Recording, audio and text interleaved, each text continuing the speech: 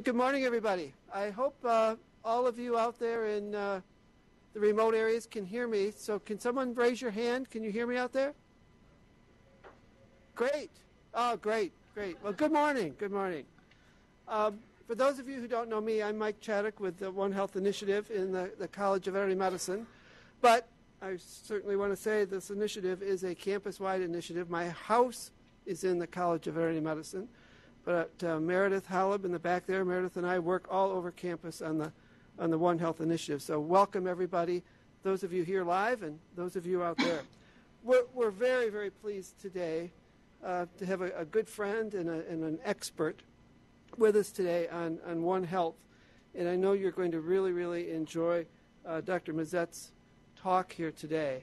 And I want to certainly give you the formal introduction, but say a few words before that.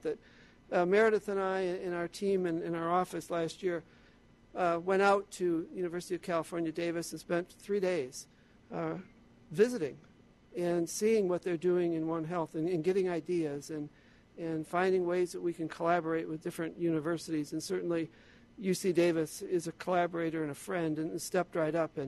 And the amount of time and effort and what they've put in their One Health program in Davis is just amazing. And I know that with Dr. Mazet being here today, you're just going to have the tip of the iceberg, of course, of what's going on in their program, but it'll give you some flavor and it certainly gives me some aspirations on things that we want and are striving to do. And I picked Dr. Mazet up at the airport last night. She came in, of course, on the last American flight, so you keep your fingers crossed. And that was supposed to be 9:40. Well, it was about an hour late, not too bad. But then it took almost an hour to unload the luggage. And let me tell you the rest of the story. She's stopping over here today. This is just kind of a stopover. She's on her way to Africa from here with laboratory things. So, we've got a lot of things in the car here today that are going from here back to the airport to go to Africa. So we're very fortunate that we have her here only for a few hours. So yeah, I mean, we've got to get going because we've got to get her on this next flight out. So anyway, I'll just tell you about Dr. Mazet. Dr. Mazet is a professor of epidemiology and disease ecology and the director of the One Health Institute in the University of California, Davis School of Veterinary Medicine, where she focuses on global health problem solving, especially for emerging infectious disease and conservation challenges. Dr. Mazet is active in international One Health research programs, especially disease transmission among wildlife, domestic animals, and people, and the ecological drivers for disease emergence. Currently, she is the principal investigator and co-director, I got to clear my throat next, of a $75 million viral emergence early warning project named PREDICT, that is being developed with the U.S. Agency for International Development, USAID Emerging Pandemic Threats Program. She has recently been elected to the National Academy's Institute of Medicine in recognition of her successful and innovative approach to emerging environmental and global health threats. So you can see why we wanted to bring Dr. Mazet here and why my aspirations are high. So, Jonna, they're all yours. Thanks, Mike. Well, thanks for having me. You guys wave at somebody here if you can't hear me, because that is going to be distracting because I can see me up there too. I just gave a talk to the Global Food Safety Institute, and big, Cargill and Coca-Cola and all these folks, and they had people tweeting on the screen while I was talking. Oh, that is very distracting. I hate her. Get her off the stage. No, I didn't see any like that, but it was very distracting. I can't wear a mic because it has to be this one. So if you guys, yeah, they said that one's not working, apparently. Can you guys hear okay? I feel like, yeah. All right. Okay, so Dr. Chaddock asked me to talk to you about bringing disciplines together. And the way we use One Health at Davis, and I know there's a lot going on in the One Health realm, and so some people will be sick of hearing that term. Why do we use it? We've been doing all this good work. We don't need to label it. I'm fine with that. If that's your attitude, that's cool. I feel like I've been doing it for a couple of decades, and that's the approach that we use.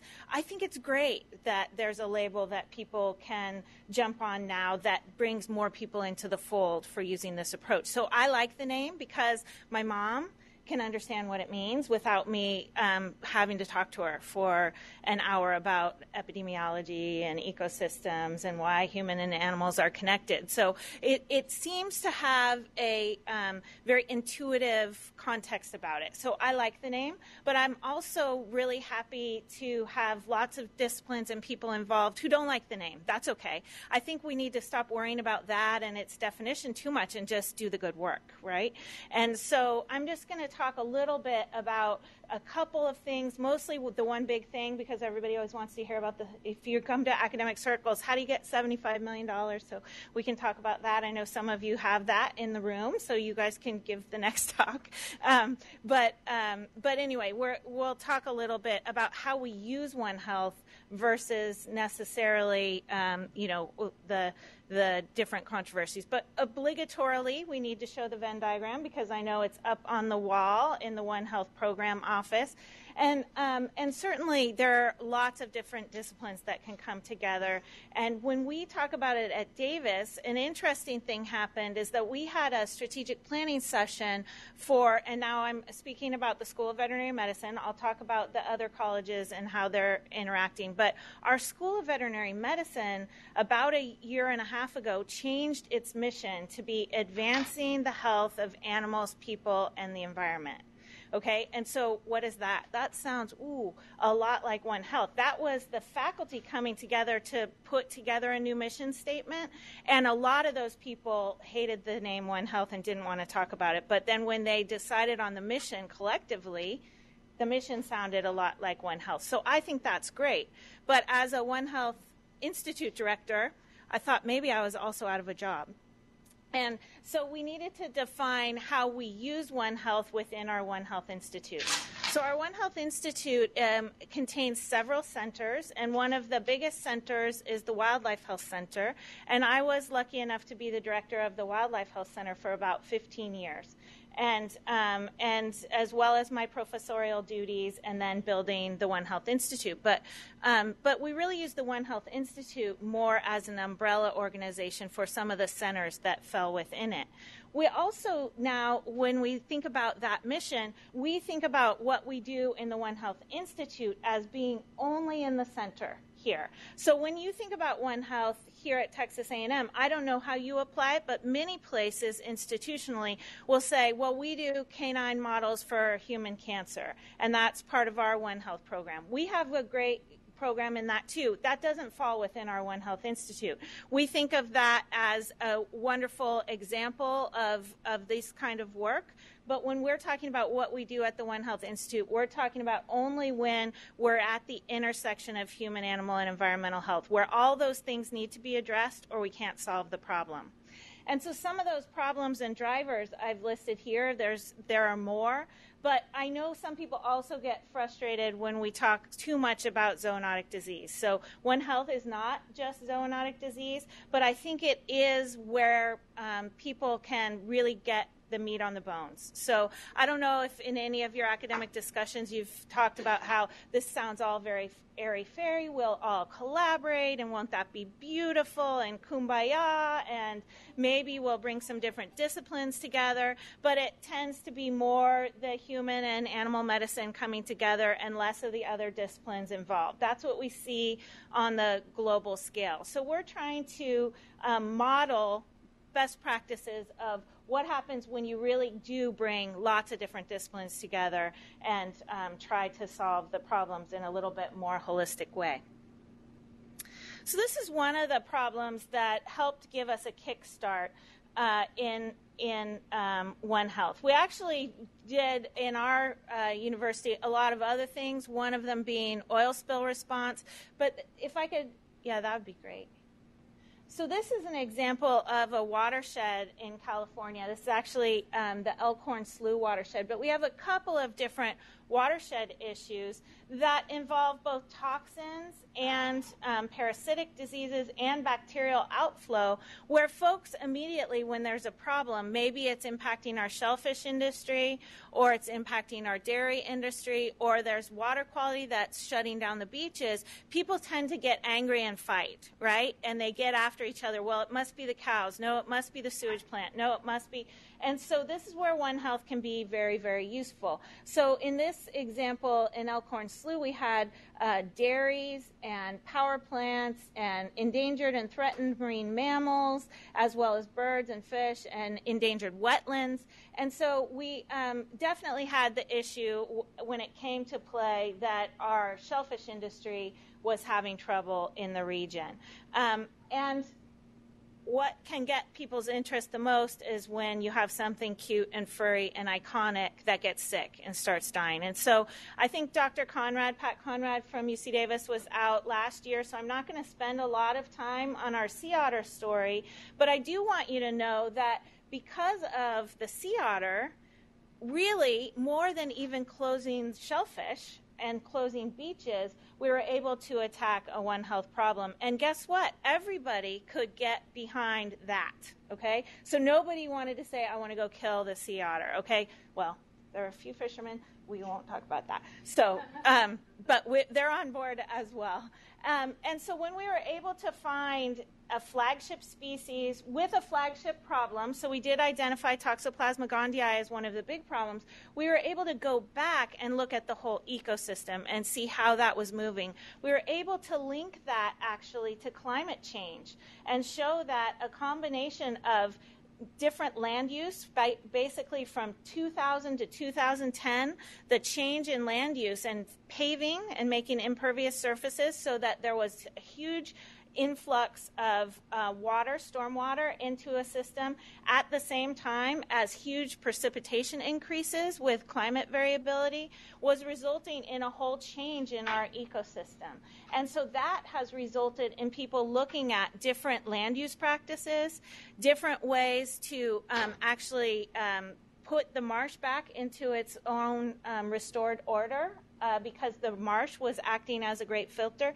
So this project, where really in the beginning a few wildlife veterinarians like me and some epidemiologists together working with the biologists that cared about the sea otters found a problem, we were able to in fact take that problem and make it outreach to different disciplines. So oceanographers, like I said, community planners, all sorts of folks coming together to help save the sea otter. Now, they have less toxo now. Whether or not that has anything to do with what we did, I don't know. But the end product is that we have a healthier system, and it's on the road to even healthier system.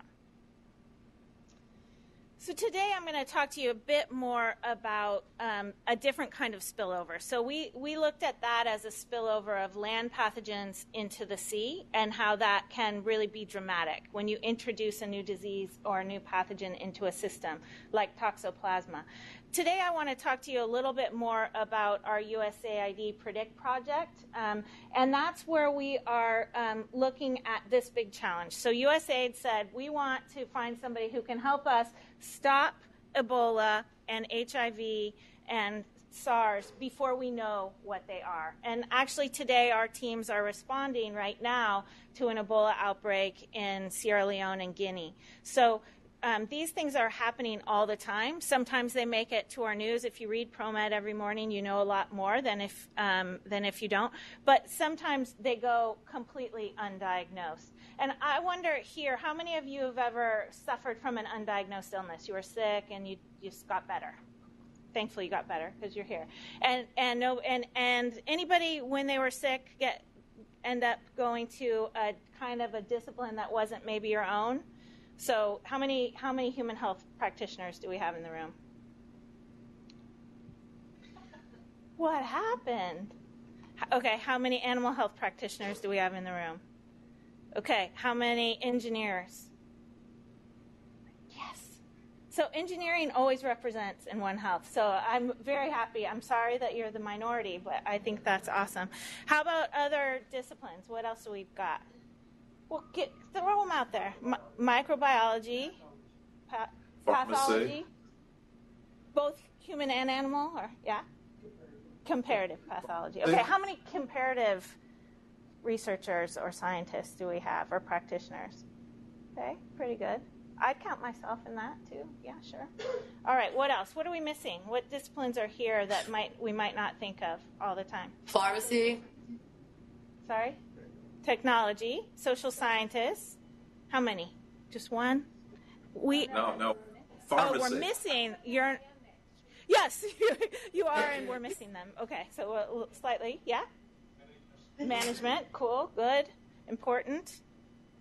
All right. So when we think about how we're going to preempt or combat the first stages of emergence of a zoonotic disease that we don't even know what it is, we need a lot of these disciplines to come together, because it's not so much about, I know Ebola is here and maybe it's spreading there, and oh, by the way, Ebola is probably not going to go pandemic, right? Because why? You get too sick before you could get on a plane and move around.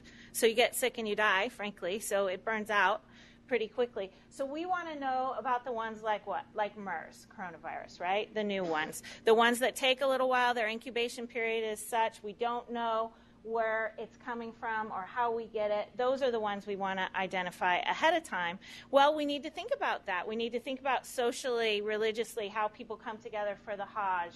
We need to think about what kind of environmental systems are put together so that they can be healthy while they're there, sanitary systems, all of those things. We need to think about how they're going to get health care. We need to think about what they're going to eat and how many animals, hundreds of thousands of animals that are brought in to feed them from other countries, and what that traffic pattern is, not just the human migration for the Hajj, but the animal migration for the Hajj. Where do those camels come from? Oh, by the way, most of those camels that they keep as pets are bred in Africa in lower latitudes than where they're coming from there. So there's so many things to think about that we can't all be so smart as to solve these problems. And that's, I think, why One Health is really useful in the academic environment, because at a great university like this, you have those disciplines. They are available to you, or you now are so globally connected, we can go out and get them. But you have the opportunity to get out of your laboratory where you're doing good basic research, but also collaborate and translate that into some global solutions. So we bit and took on this challenge, and it was very scary. But the reason why originally a wildlife veterinarian turned epidemiologist and now somewhat comparative practitioner in health, is talking to you about this is because the majority of these emerging infectious diseases are zoonotic. And we can talk, like I said, for One Health about lots of different things, but this one's easier. It's frankly just easier to talk about zoonotic disease and how we get together to solve that. And human activities at interfaces with animals are linked to almost all, actually all except for antibiotic resistant new emerging infectious diseases. And then we need to figure out what kind of science do we need and who's been missing and how to bring them in and bring them together to address these problems. And when we do that, when we look retrospectively and look at where disease has come from and when it's emerged for the first time, what drivers do we see? Well, we see land use change, markets and trade, migration and conflict, resource extraction, water and food security, and global transportation as rising to the top of those things that drive the emergence of disease. Well, there are also things that drive our general health and happiness, right? And many of them are an effect of us going after more resources or living a nicer life. And so those things are things that in academia we should come together to address. We probably are in any case, whether we're talking about zoonotic disease or something else. When we do talk about zoonotic disease as an example, here's kind of what we're talking about. We're talking about actually, I'm going to focus on viruses today, but we're talking about viruses that are probably cycling in hosts where they may be the endemic virus for that species. But it's when it spills over. It could spill over to another wildlife species. It could spill over to a domestic species or directly into humans, that's when we notice it. Because when we're spilling over into a naive population or a susceptible population, we start to see it and we can get amplification and spread. And we call this host plasticity. When a virus can infect multiple hosts, that's one of the major factors we think about when we think about whether or not a virus has pandemic potential, is that if it is able to infect multiple hosts and cause diseases in some of those hosts that it infects. So what do we do if we want to, basically, most of the big funding is to stop this or to limit this, but we need it for this so that we can be healthy and enjoy our pets and our food. And many of us care deeply about what's going on with global biodiversity as well. So how do we attack that? Because right now, those of you who raised your arms about having an undiagnosed disease, I had one too. 2 weeks in the hospital, 104 fever, couldn't get the fever down. They basically just said, you're in grave condition. We don't know what to do, right? Or every day, well, tomorrow you'll be yellow because we're sure you have hepatitis, even though all your hepatitis tests are negative and you're not yellow. So that's a bad deal. And why is that? That's because we don't have diagnostic tests for things that haven't emerged yet, right? How do you do that? Well, that was our first challenge. How do you do that? If I can't even know what's circulating here, how do I know what to watch for here? And if it does spill over and cause disease, I can do pathology. That's the ultimate. We want to identify a pathogen in a tissue that's affected, but if we don't have pathological capacity for these species, let alone these species, in most places of the world, and in places where we think retrospectively we've looked and we think that we know where these things might emerge based on history, there's really very little pathology that's done because of a lot of taboos. So people are not autopsied, let alone animals necropsied. And in many places of the world where we're still working, people are told if your animal's getting sick, better eat it now. Kill it now and eat it. That's the best thing you can do, right? You don't want to lose your money, right? So have a feast, okay? And so that is the world that we're practicing in. And we don't have good diagnostics for mystery diseases. And frankly, we don't have surveillance for almost any diseases at all. We have very little surveillance. Our surveillance systems are pretty passive, and maybe that's okay if you look at it from an economic perspective. But if you look at how many, trillions of dollars that a large pandemic can cost, maybe it's not okay. Maybe we could get a little more active or think of new ways to do this. So as a matter of fact, this is northern Uganda, and this was our first outbreak that we responded to on the PREDICT project about 4 years ago. And we frankly we're an arm of a big USAID program. We're called PREDICT, not Respond. There's another group called Respond. They were supposed to respond, but they were very much involved in setting up the systems in the government to respond. So they did respond to this outbreak, but they're about systems more than about science on the field and intervention. So our teams ended up going out to these very, very remote areas. And right before the outbreak occurred, there was an outbreak in pigs. People were told to eat the pigs before they died, just as I said. Nobody ever diagnosed what was going on with those pigs, may or may not have been related.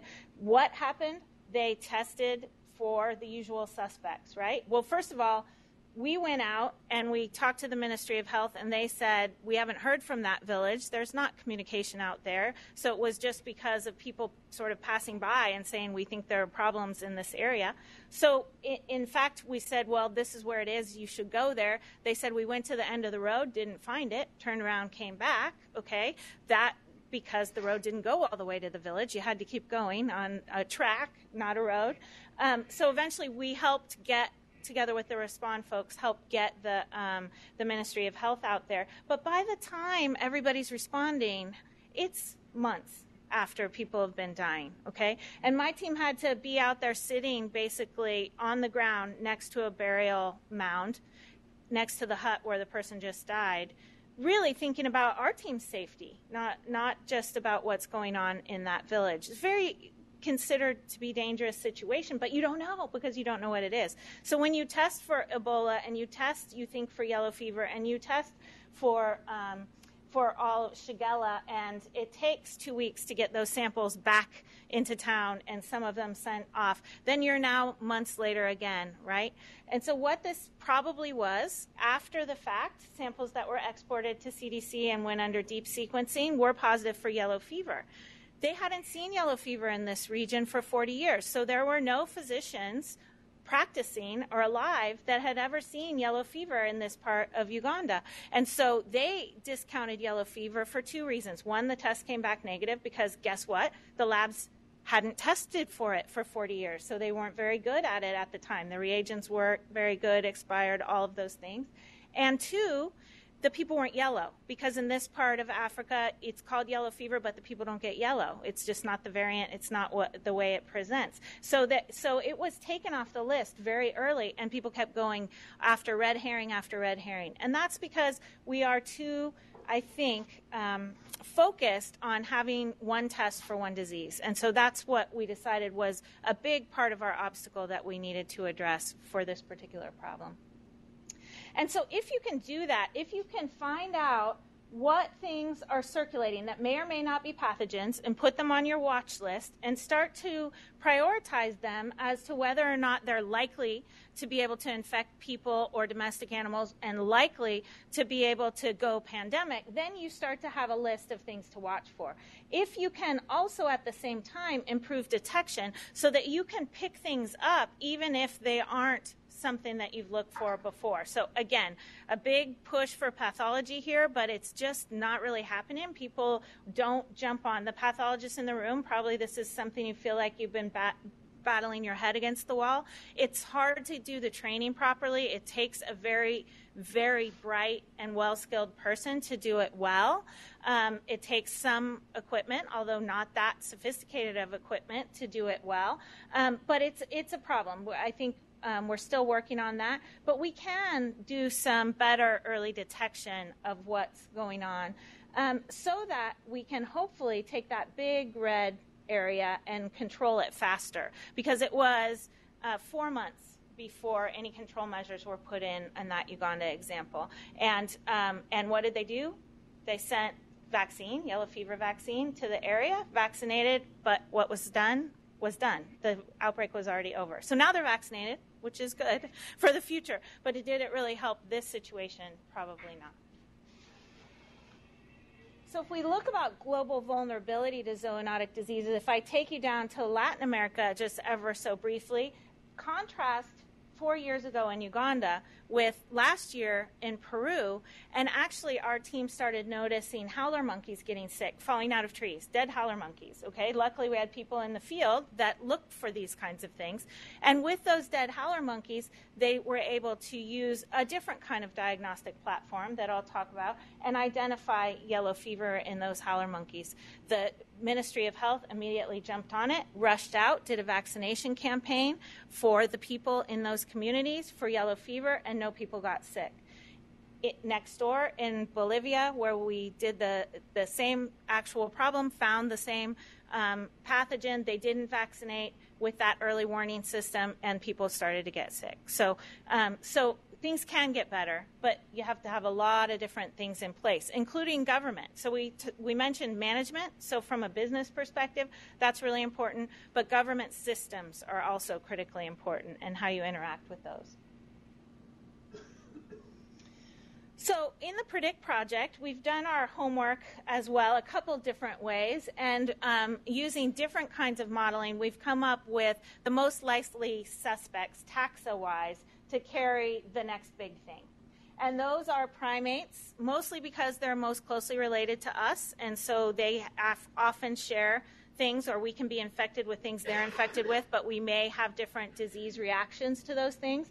Bats, they're the most biodiverse of any of our mammalian species, and they carry thousands and thousands of viruses, and most of those are understudied. And rodents, because historically many of the pests and plagues have spilled over from rodents because of our close contact with them.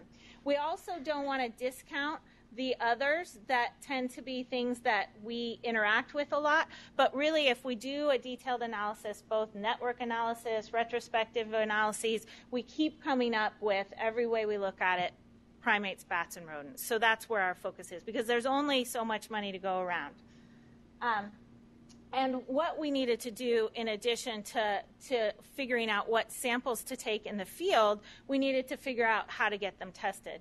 Now, again, in order to sort of hone down on what samples to take, we looked at taxa, but we also looked at how to sample an animal. So if you were going to sample a rodent and you were looking for the next big virus, what kind of sample would you take? Blood. Okay, what else might you take? Feces. Okay, what else? A representative sample of everything. How many millions of dollars do you have for testing? No, it's a good, that would be optimal. The whole animal. So a lot of people kill whole big groups of animals. Wildlife vets, we don't do that. But yes, that has been how it's been done. You're right, and I don't mean to pick on you because you volunteered, and you're absolutely right. So what else? Saliva, yes, good.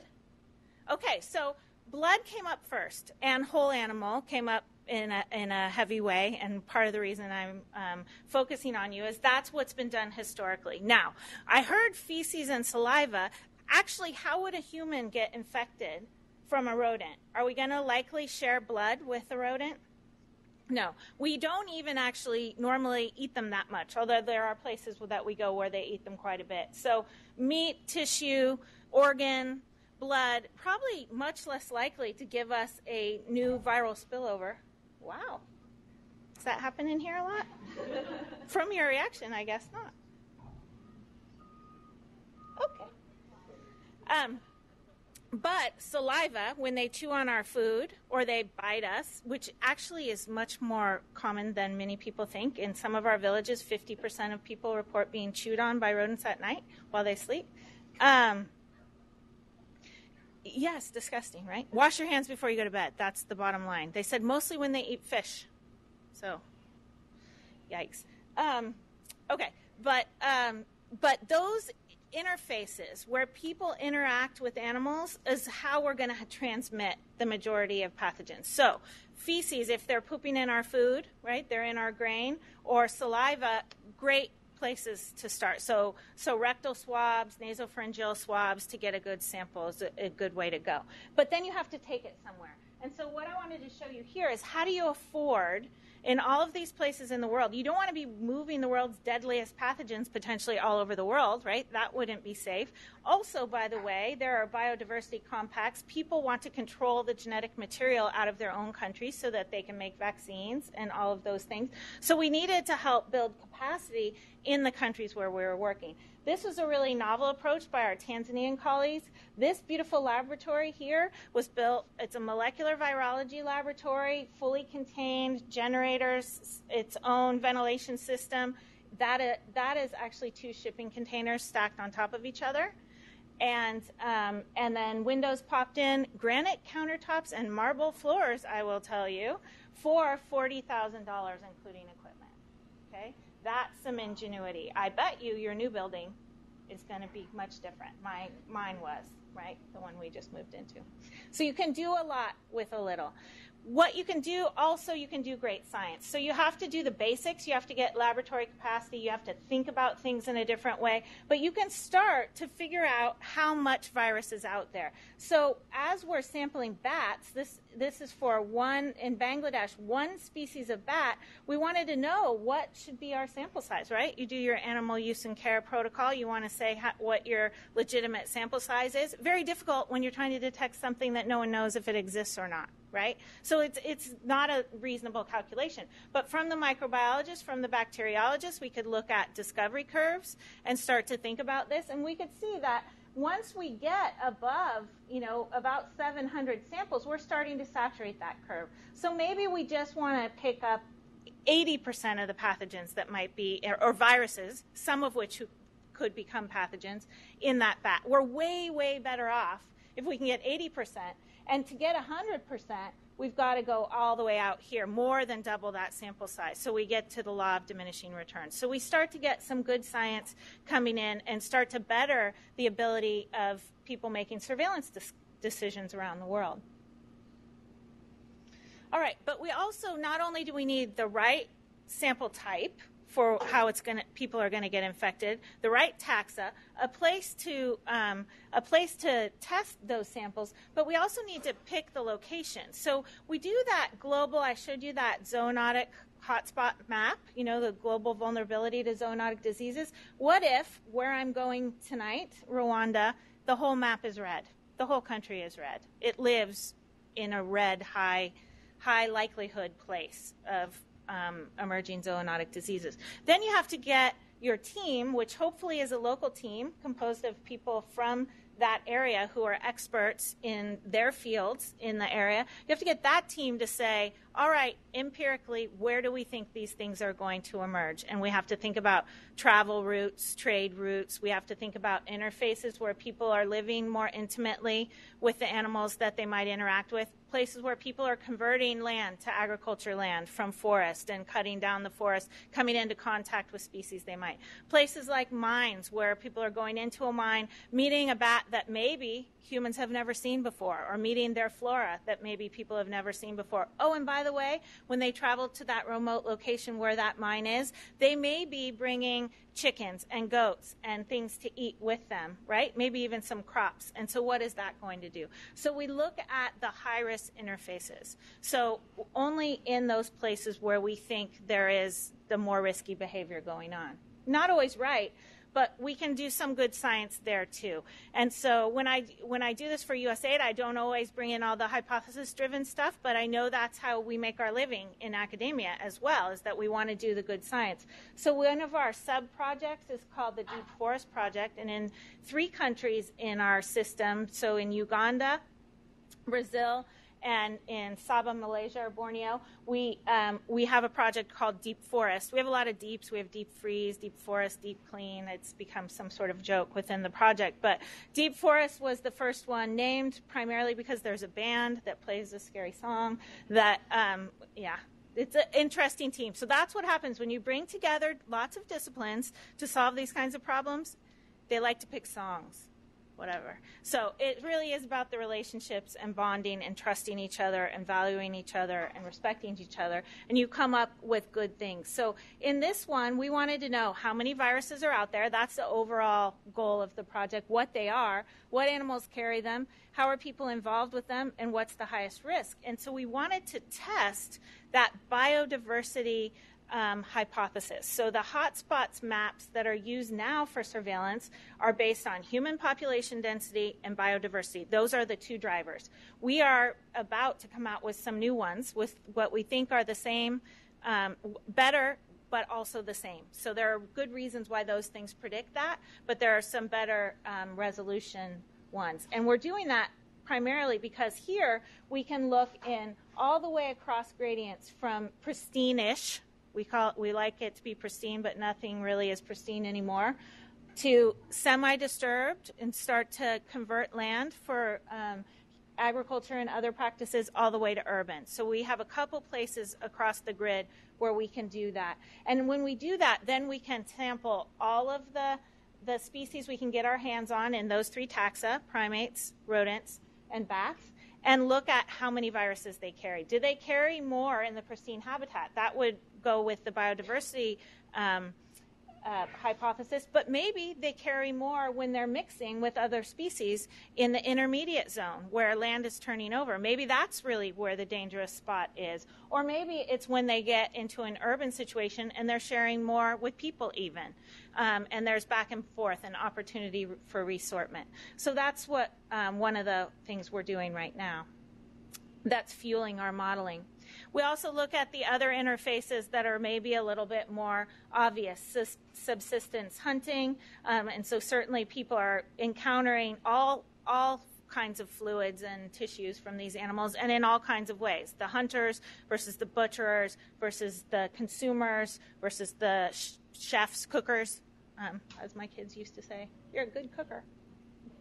And in places like this in Nepal, where there's a lot of social change that are bringing new species. So pigs didn't used to be in the capital of Kathmandu. Now there's a huge influx of pigs with the Mao political party coming in to Kathmandu. That's causing mixing with what they have in their urban situations that most of us don't have. Free-ranging cattle, right? So all the bulls are walking around, as well as things like monkeys, macaques, as well as even leopards, snow leopards come right into Kathmandu. So there's a lot of mixing with people living in these kinds of conditions, right? So these are the kinds of interfaces that we look at. And I mentioned the extractive industries already. All right, so this is where we're working. This is at the end of year 4. We're just at the beginning of year 5 on the federal calendar. And this is a consortium that's U.S.-based leads of the consortium here, although we have in every country a ton of local collaborators, as well as other members of the consortium that maybe just aren't at the sort of executive level. So we're working in 20 countries with 59 ministries in those countries and with people from their universities and all sorts of disciplines, as well as our teams on this end. And we are kind of happy that USAID picked a team that came in with basically a no-kill policy. So we aren't doing it the old-fashioned way of looking for new viruses where you go in and you just kill all the bats in a roost and you look at all of what they have. We're doing it in a conservation way. So luckily we had the good science to back up the reason for doing the right thing by the wildlife as well as the people and the animals. And this we've talked about. So we do the probabilistic modeling, helps us make that hotspot map that tells us where to go, but it's on such a broad scale that we need to work with the local experts to get us out into the field, do intensive studies. We also respond to outbreaks, as I mentioned, but not just for people, but also for domestic animals and occasionally for wildlife, so getting that better reporting. People have cell phones. My pastoralist friends have 2 cell phones. Thank you very much. You know, they don't have a car and they don't have a TV, but they definitely have 2 cell phones. So you can do a lot with remote reporting now to get an early detection system.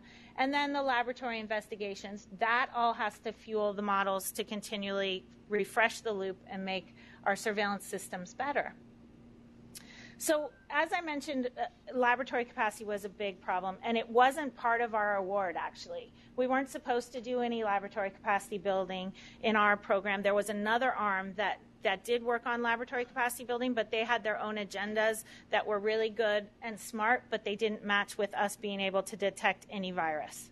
So we had to do our own. So they were going in and improving the labs for things that the countries really needed, like rabies and yellow fever, obviously, and other diseases that were super important to the countries. That was very important also for the countries to be happy that we were there and doing something maybe weirder, like our project. But we still couldn't get any of our novel virus detection done in the countries without building the laboratory capacity. And so what we did was we basically, I call this lessons from the wild, and that was we had to find a low-cost platform. So there are lots of folks around the world, and we do it too, to check our work, that have high-cost platforms, multiplex, deep sequencing. We do all of that, but we don't have enough money to do that in 20 countries in all of those hotspots. And, oh, by the way, those countries don't want to export their samples, and we don't want to really be taking the risk of moving too many samples. We do move some for double checking, but we want to do it as little as possible. So we went back to the table, got the disciplines around the table, the virologists, the diagnosticians, the laboratorians, the human health, animal health workers, everybody we could bring in. The management people were important here, as well as the folks that run laboratories. And we said, well, what else can we do? So we went back to consensus PCR, so looking at PCR that would be conserved across whole viral families. So then we picked the viral families that we thought were most likely because they had emerged or they had caused an epidemic, or definitely if they had caused a pandemic in the past. Just viruses now, that's the focus of this project. And so we picked those viral families, and then we either got primers that were already in the literature, or we designed new primers, and we're always optimizing our primer set. And we started training folks the old-fashioned way to do PCR. So less kit-based and back to, I really understand how to do this and what the machine is doing and what I am doing, so that when it doesn't work, they can troubleshoot it. And that actually has proven to be quite illuminating, because most people don't do that anymore. In wildlife health, that's what we do. There are no tests really developed and marketed for wildlife, so we always have to sort of do things from scratch instead of by mix, with the cake baking analogy. And so we went back to that for a lot of these viral families. And this says 20 PCR protocols. We actually have about 30 now that we run, because in some of the viral families there's enough divergence that we need to run more than one PCR protocol. And we had to get control material, and that can be very expensive and very dangerous. Again, you don't want to have positive Ebola control in every laboratory that may be just building their first molecular lab, right? So we synthesized control material. So this is our control one. We actually have 3 universal controls for our predict testing, and so we can put that that positive control material into a plasmid and run it on PCR for positive controls. And it has a little, lab geeky tag on it that says predict, so that we can also detect contamination. And the great thing about this control material is it's nice to have it available so that you can optimize your test. The bad thing about a plasmid control is it's an aggressive little bugger, and it will contaminate the labs, and almost all the labs have experience contamination. That also, though, is a good lesson learned, because then they learn how not to do it anymore, including in my own lab when a student assistant contaminated the whole lab. But, not to flick caps and have good laboratory practices and good cleanliness and all of those things. So I think we're all better off for it, but the bottom line is, felt like it was taking us a really long time to be able to do what we were supposed to do. So we could go out and get the samples, we could think about and collect them in the right way from the right places with the right, but could we get them tested? And so we're now in the 5th year of this 5-year project, and that's where we are. This slide, unfortunately, it's actually 35 labs now we're working with, but these are about right. So we have all 35 labs have experienced some training. About 28 of those can extract RNA and make cDNA. And run 1 or 2 protocols. So once they get one under their belt, then they very rapidly expand. And then in 20 countries, we've got multiple PCR protocols being run now. So I think we're doing pretty well in just 4 years. Those are, again, many of them are national labs. Some of them are university labs.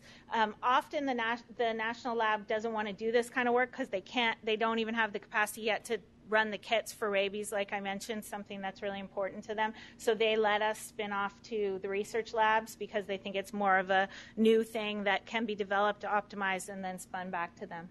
We're also doing human surveillance in all of our places, often together with other partners like CDC that may be working in the country, but sometimes just with our own people. And we do a combination of approaches, including in outbreak investigations, adding a human-animal contact questionnaire to the regular kind of outbreak investigations.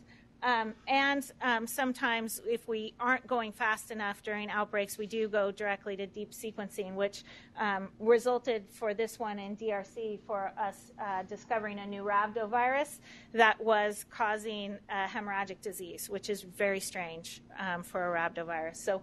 So we have been able to detect new viruses causing human disease as well as others, and I'll go over that in just a minute. So really what this is about is preparing the countries to respond better and thinking about a new way to do the testing so that when it does come up negative, that first round on all the usual suspects, they have another way to go. And in fact, in some situations like the H7N9 situation, we used our platform next to the WHO rapidly developed protocol to compare and contrast the cost and the number of viruses that we would find. And we picked up all the H7N9s that the H7N9 protocol was picking up, but we also picked up 9 other influenzas in the same sample set that could be combining with that H7N9 and potentially creating a new flu. And so if you just test for the one thing that's happening at the time, you tend to miss those kinds of opportunities. Then we have to get all of the the test results approved by the government for release. So we have a public ethos where we will put all of our information in the public domain, but some of the countries need to have a little more control and approve of the release before they do that, and they do. And so we've partnered with Harvard and HealthMap to get all of our data online. Right now, all the surveillance data is up. So if you go to, well, we prefer if you go in through our UC Davis Predict site and click on the map that says surveillance, and it will take you here, or you can go to healthmap.org/predict. And that will take you to our site. You can turn the hotspot map layer on and off. That gives you the pretty colored backgrounds. And then you can turn the surveillance layer on and off. And that will show you where we're sampling and how many different sample sites we have in all the different regions. If you zoom in, it will go all the way to the local spot. And then you can turn on and off. This is new. But anyway, our test results. So the test results, a new layer. So the only test results up there are the ones that have been approved by the governments, but we do have quite a lot of results up if you want to go and check out the different viruses we're finding, the little bit of public interpretation of those viruses, what kind of sample type and interface they come from. And then if they've already been published by the country or by us, or they're not, or we're not planning on publishing them, there's also a link directly into GenBank, and you can get the whole sequence. And that's resulted in a lot of good science. We had a Nature paper just the end of last year following up on SARS. So 10 years later, we don't want it to take 10 years for us to be finding the hosts of these viruses, but we were able to, with our Chinese colleagues in the lead for the project, actually find an ACE2 receptor SARS-like coronavirus identical to SARS that can likely go directly into humans, as opposed to having to go through some other mammalian host, which was the previous hypothesis. So that's the big picture, and that's, again, our hotspot map. And it's an iterative strategy, so we're targeting all of those things that I mentioned, getting the informatics and reporting out. And what we've been able to do is train about 2,500 colleagues in the different countries. There's 20 countries now. It was a few more. We had a few more Latin American countries in the beginning. Again, working with 59 ministries. We sampled over 50,000 animals, and from many of them taken anywhere from 3 to 9 samples, but we don't test all those samples. We bank a lot of them so that if we need to go back and figure out what all the... We've discovered 250 novel viruses to date, as well as a whole cohort of known viruses. We didn't discover those, but we identified them. So our platform lets us pick up knowns and unknowns at the same time. So we think it's actually more cost efficient to do it that way. The biggest thing is we're not just looking for one thing at a time. We're looking for many things at the same time so that we can hopefully not miss and delay the diagnosis. And as I mentioned, we've documented human pathogens that have come from animal origin, and they're causing illness and death, or they're just infecting people, maybe not causing anything, then maybe they're not a pathogen. But also we've identified the other kind of spillover from people into endangered mountain gorillas, for example, where the mountain gorillas are dying of human metapneumovirus, of herpes simplex virus. So we have been identifying that spillover both ways. That's it.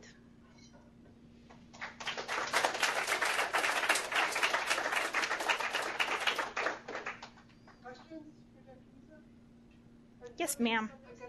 Wait, I gotta take the microphone. Oh, you have to carry it? Yep. Oh. This one. Oh, I thought that one doesn't work. Only for them. I see. Uh-huh.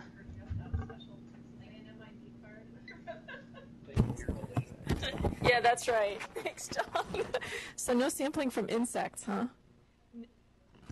It's just... Light is on. I think, yeah. So now we can get into politics. Do we have any political scientists in here? So vector-borne disease, that's a question or a political scientist? Okay, hold on.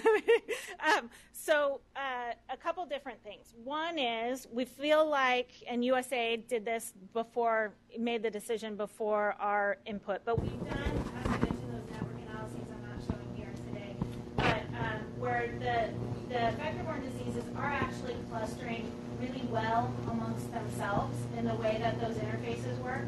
And so we wanted to study those things that were understudied, whereas a lot more people are working on the vector-borne. In addition, we are one project, as I mentioned, in the EPT program. USAID also funds CDC, and their expertise is much, much more heavily influenced than in the vector-borne. So it was covered, basically. So occasionally when there are outbreaks, we do collect insects, but there's another deficiency that's going on in the countries, and that's people don't want to be entomologists anymore as much, which is a problem. So basic entomology, just like pathology, is a big deficiency in a lot of the places where we work.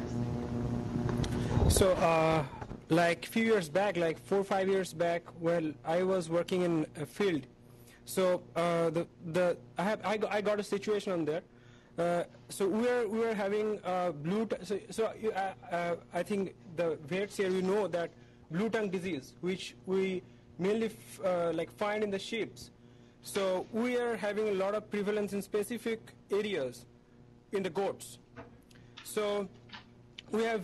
So in India, there is very less. I mean, government is really less interested in the lab investigation and all.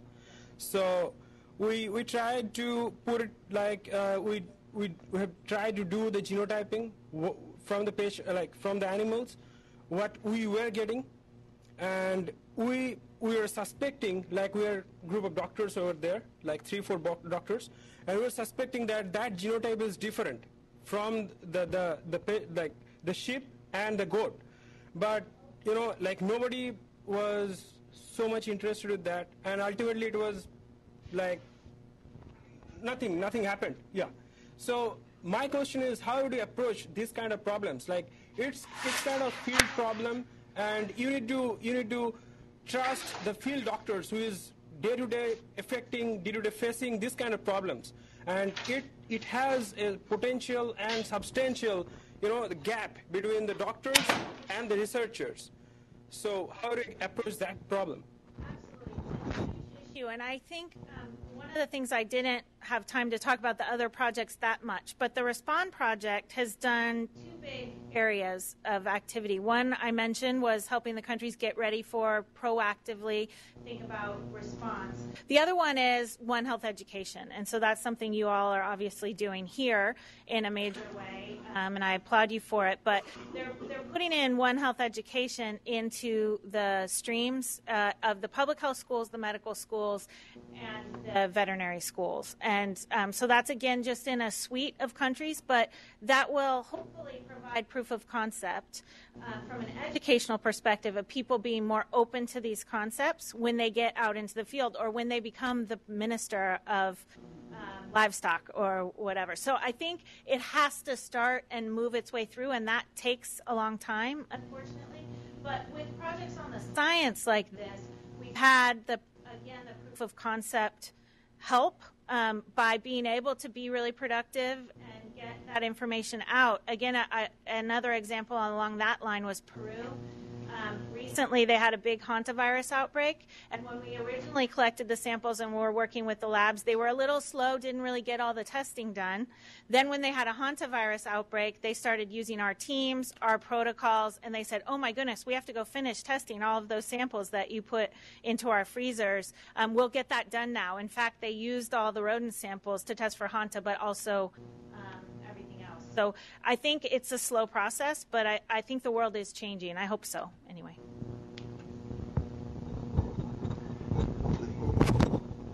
Thank you. I enjoyed your talk. I have a specific question. Are you concerned that if you try to repeat the study 2 years from now, your data sets may be slightly different because of climate change and people change and everything? So how reliable is this finding across time frames, like 5 years, 10 years? So I'm not concerned. I expect it to be different.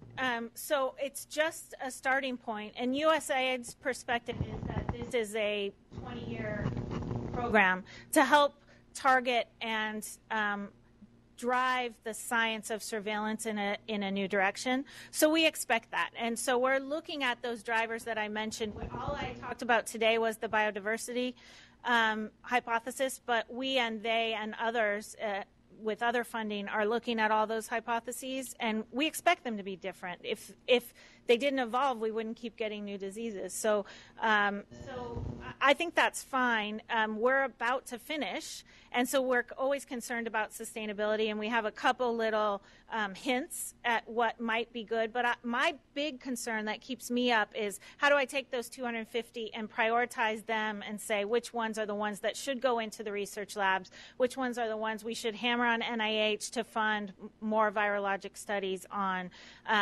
How do I make that list smaller? Because as we made the world a little smaller to find these, we now still found a lot, and we need to make that list a little smaller. We will be bidding and competing for the next 5 years, and I think they were pretty happy with the work we did because they raised the ceiling from $75 million to $100 million for the next 5 years. So I think they're on board that this is worth doing, and that whoever wins that bid needs to do more of the basic virology that we did not have the leeway or scope to do in this first one.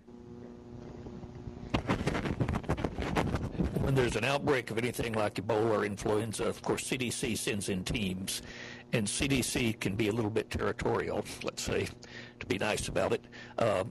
How do you coordinate with them so you don't either duplicate or step on each other's toes?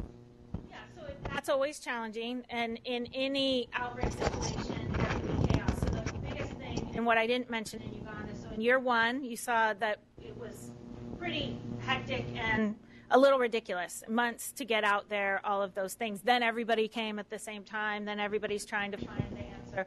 So what we see now in Uganda is that, again, through all of the collaborators, but I think we had a big role in that, there is now a proactive emergency response plan. Just 4 years ago in Uganda, they would not release any governmental funds to try to respond to the outbreak until you knew what it was, because they had their silos of, well, this should come from the Ebola pot, and this should come from the whatever pot.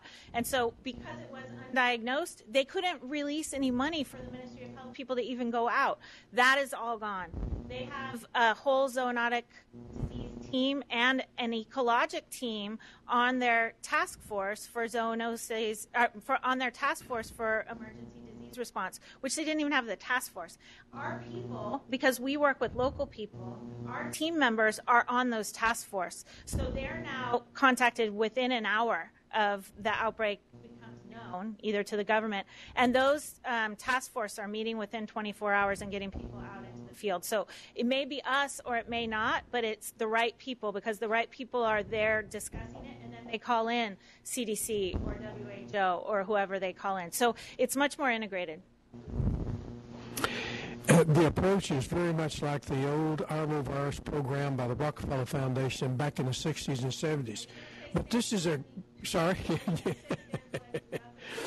But what you've done, by the way, an excellent presentation, is to ramp this up at the international level where it really needed to be. It would seem that the next step would actually be to go to predicting where the outbreaks are going to occur once you build the databases, integrate them. If you could do that, then I think you've really got something that's it's going to be useful for the entire world, whether you live in an urban area or whether you live in way out in the middle of nowhere. That's obviously the goal. Yep. So, but it won't be just us, our consortium, right? This, again, it's a One Health problem. It requires software developers. It requires all sorts of remote sensing people. And so we're starting that work now. We have about 11 models, predictive models, that we're testing out. We're basically testing them out on retrospective data and then waiting to see if they fit and predict what does come next.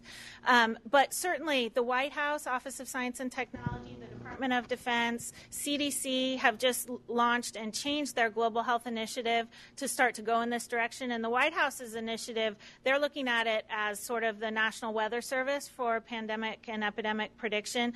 But when we had the first meeting of that group, the Weather Service people there said, you have to realize it took 50 years to collect the background data before we had one model that did anything good. And this is what I keep trying to say, is that there is no surveillance. So we can do this in a focal way over a few years, but there is no surveillance for these kinds of things. So how can we predict if there's no surveillance? So we have to invest on the surveillance side. the right track. Keep it up. Very impressive work. Number of years ago, I think DoD, specifically DARPA, had launched a program where I think the program name was more sensational, I think, than yours. Their name was Prophecy.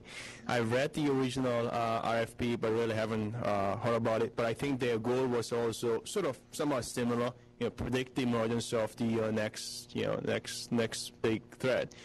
Have you kind of heard about what happened after that? Our work builds upon Rockefeller and Prophecy. Actually, my partner on the human health side from Columbia University worked as a lead for DARPA.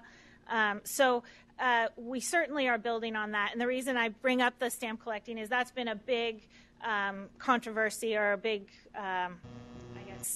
criticism of our program is, well, Rockefeller did that, made a list. Why do we need another list? It's just stamp collecting. Well, we're trying to do it hopefully as well as they did, but then even better yet, looking at the right sample type, looking at the right interfaces, trying to see where there's the likelihood of that spillover versus just, we can go find probably thousands of viruses. I'm only interested in the ones that are likely to make people sick. People have to then be coming into contact with them in certain situations. So that's where I think we're doing it a little bit differently. But all the work builds on the work before it. And 20 years from now, some different people will be sitting in a room like this and saying how they're doing it better, I hope. Then we'll be successful.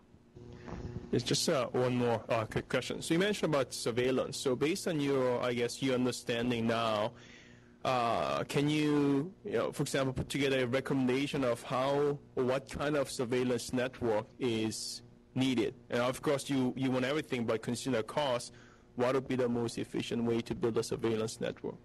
So I think we need to be looking at the appropriate interfaces in the right countries. So in China and its neighbors, we need to be looking at the value chain for poultry, for example, because a lot of different species are coming into that value chain, and we've seen a lot of spillover out of it. So instead of just saying we need to look at every border crossing and on every farm across the country, we need to focus surveillance more specifically where we can to optimize resources. But then when we do look more broadly, we need to look more broadly, not just at one or two or three things. We need to figure out platforms that can, in a cost-efficient way, figure out what's out there so that we know what we're looking for. So that's just the little bit beginnings of how we start to optimize it. And then things like getting the right sample sizes and getting the right preservation techniques and improving cold chains. And there are so many surveillance recommendations. We actually are making a book. Any other questions? If not, thank you so much.